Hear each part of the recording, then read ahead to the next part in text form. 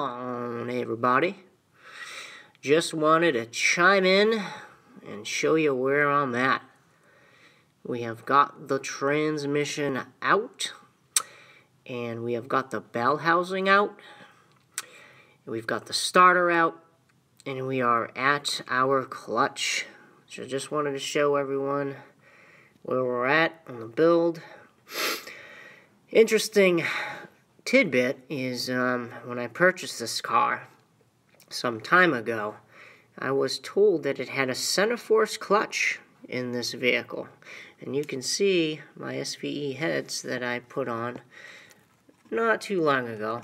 What I wanted to point out is that this clutch is not, I repeat, a center force clutch. It's a ram clutch. So when you buy a car from someone, you can't really always take their word that they know what they're talking about. Not that the person has bad intentions, but just to give you some food for thought, we have a ram clutch. Not sure what stage it is, but when I had it in the car, it was nice. I'm sure it has many miles, which we'll see once I pull that out. So I'll be doing that next. I just wanted to show you guys where I was at with pulling the tranny. The T5 transmission is very simple to do.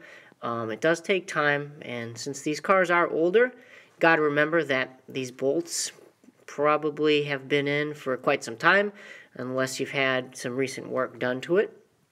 So the 4-bolt main, or the 4 main bolts that hold the transmission into the bell housing, I had a little bit of trouble with 2 of them. Actually,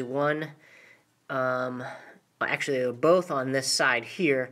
So I had to get a little propane torch, heat them up, and just take my time with it. So you gotta remember, when you're working on older vehicles, you gotta have a shit ton of patience. So I just want to show you guys where we're at, and I'll be doing another video to show you the progress. Once we pull this clutch out, we'll inspect it. And I'll post a couple pictures of my transmission to show you how pretty it really isn't. So I'm going to clean it all up, and I think I'm going to end up painting it black.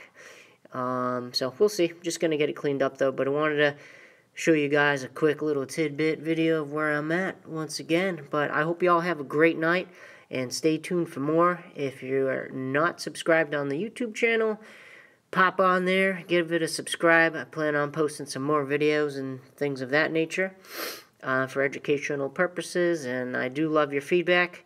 So thanks for following, and have an awesome night, guys. Take it easy.